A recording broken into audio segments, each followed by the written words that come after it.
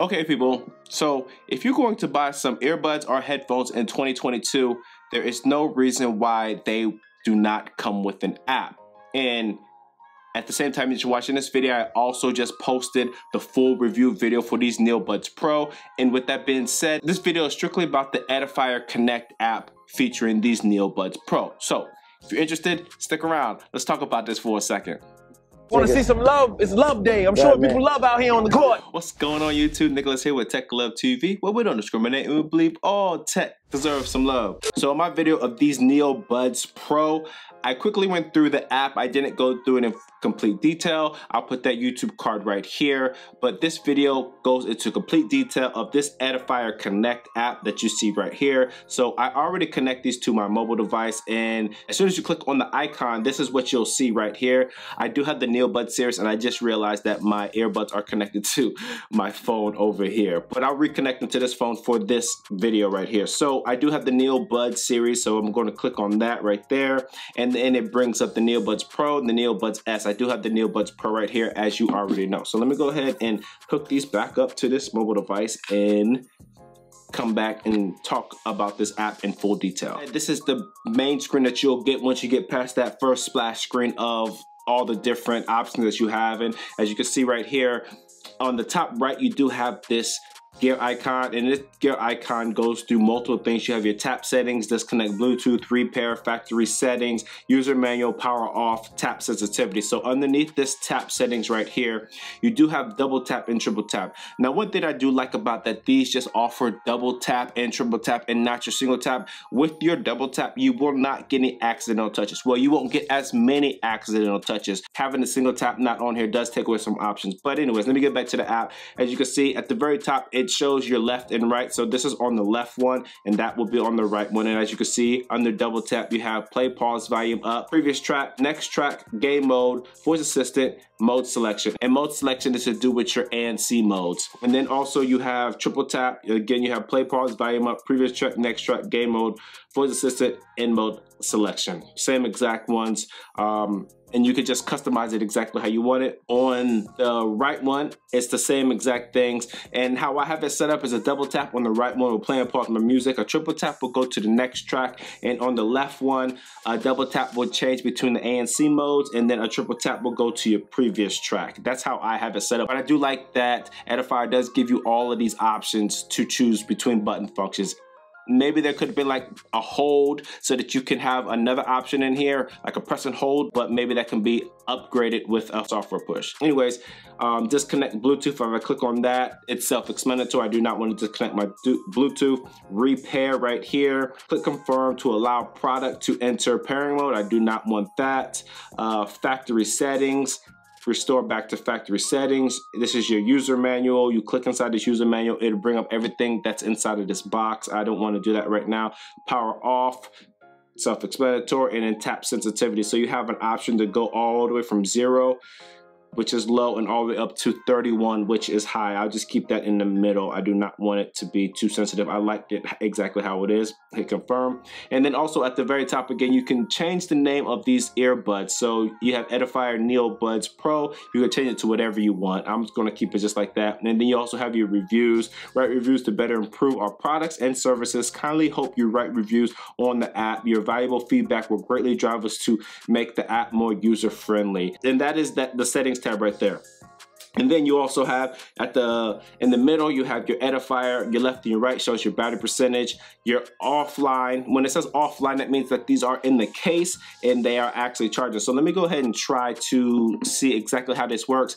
When I was testing this out before, it was kind of finicky in my opinion. I would take these out, the music would stop, but then the app will cut off. So let me go ahead and see if I can get this to work right here on camera in front of you guys. Most likely it probably won't, but we'll see what happens. Oh, there you go. So as you can see, I took them out of my ears. That power bar on for the case automatically went up to 92%. Sorry, Edifier, that's my bad. The app is working as advertised. It didn't earlier, but it is now. And then, as you can see right now, you do have your different noise canceling modes, ambient mode, and normal mode. So you have high noise canceling, low noise canceling, ambient sound, and normal mode. If you swipe over to the left, this is where you'll get your equalizer. So you have your classic equalizer, dynamic equalizer, you have customized, and underneath this customized, if you hit it twice, it will go to where you can actually customize it, so you can mess with the various highs, mids, and lows right here. And then if you want to, you can hit plus, and then you could do a new customized setting. Now you can bounce through each customization mode that you set. And so if you're like listening to a podcast and you want it to sound just more voice enhanced, you just set that there. You can name that podcast. If you want to watch movies or stuff like that and you want it to be I don't know, a more dynamic sound, you can make your customization slot number 2 set to that, and then so on and so forth, whether you want to customize it to a certain type of music, certain genres in that music. Everything is right here. Underneath here, it says Q factor at the very bottom. Click on Q factor. Feel free to pause that so you can see what that means. And then you also have your frequency down here. You can also pause it as well. Check that out. You have your 100 hertz, 2000 hertz, 4000 hertz, 8000 hertz at the bottom. And I don't think you can adjust. Oh, you can adjust that. Okay, so you can adjust that to exactly how you want it in the hertz frequency, which is very dope. So you can adjust all of those at the bottom. Make this sound tailored to exactly how you want it.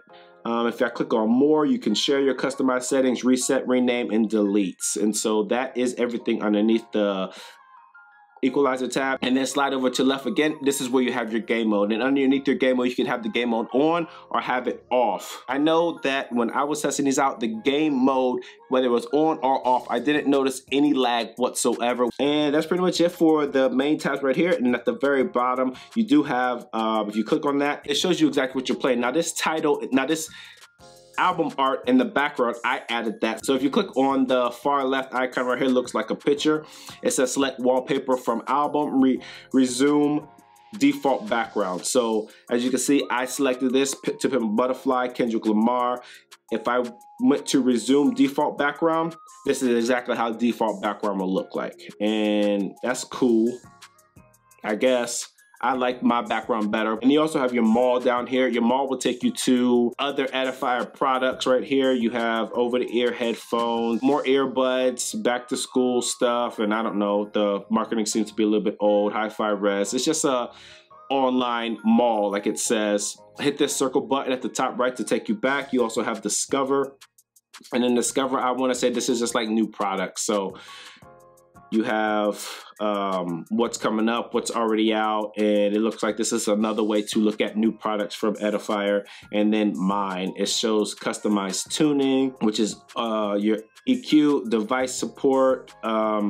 It goes back to your main splash screen with all the different devices. Add widget, which is really dope. You can add one of these widgets to your home screen. Right now, as you can see, this is just strictly for iOS. If I were to use my Google Pixel 6, it probably would have widgets for that as well, but I'm not 100% sure about that. But on Android and iOS, the apps are very, very similar. And you also got frequently asked questions and about us. And that is it for the app. The app is not the best. It's not bad at all, don't get me wrong, but there's other apps out there that I've used that just have an overall better user experience, or they just have more options to choose from inside of the apps. All of that can be added, or this app can definitely be built upon with more software pushes, so I'm not worried about that. It has the basic stuff in here, like your customizable EQ in here, and then you also have the ability to adjust your touch function. So bottom line, that's pretty much what you need. All that other stuff is just icing on the cake, just bells and whistles to the app.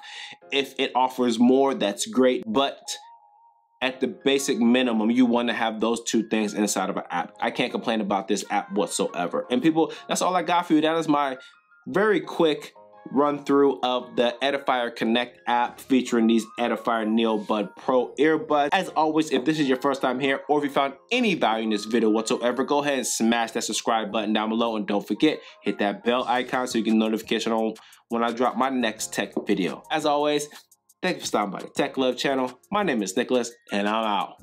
Peace.